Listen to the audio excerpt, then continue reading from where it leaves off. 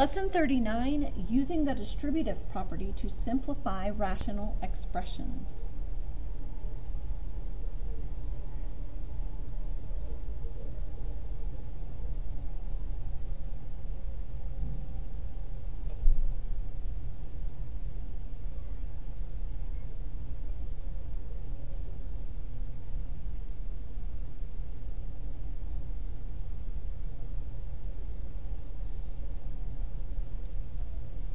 So I'm just going to start with an example.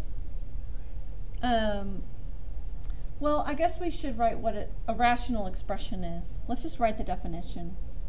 A rational expression is just an expression that has variables in the denominator.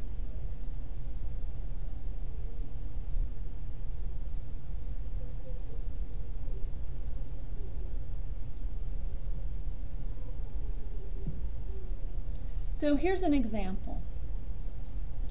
Simplify x squared divided by y squared, parentheses, x squared divided by y plus 3y cubed divided by m, end parentheses. So we're using the distributive property. We're going to take this factor on the outside, x squared divided by y squared, and we're going to times it by each of the addends on the inside. So we have x squared over y squared times the first one, x squared over y. Then we put plus, and we want x squared over y squared times 3y cubed over m. Then we simplify each of our products. We find the products. So x squared times x squared is x to the fourth divided by y cubed. Plus, here we can cancel y squared. So we just get y in the numerator. So we have 3x squared y divided by m. Then we need to find the exclusions. That means what cannot be in the denominator. We look at the beginning and at the end. We have y's and m's.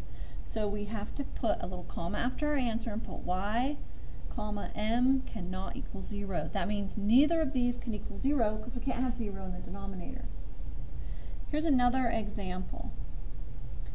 B cubed divided by d to the negative 3, parentheses, 2b squared divided by d minus f to the negative third d divided by b, end your parentheses. Now we're going to take what's on the factor on the outside. Now d to the negative cubed just means d cubed. So we have b cubed d cubed times the first term, 2b squared divided by d. Then we subtract b cubed d cubed times, if you notice you have an f to the negative third, that goes down to the bottom to be f cubed. So we're going to have d divided by f cubed b. We simplify each of these, the minuend and subtrahend.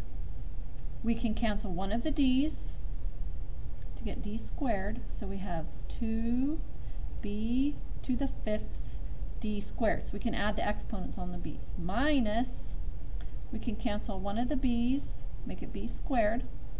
So we have b squared times d to the fourth, d cubed times d, all divided by f cubed. Now we have to look at the beginning. We have d's and b's, and then at the end we have f's. So d, b, and f cannot equal 0.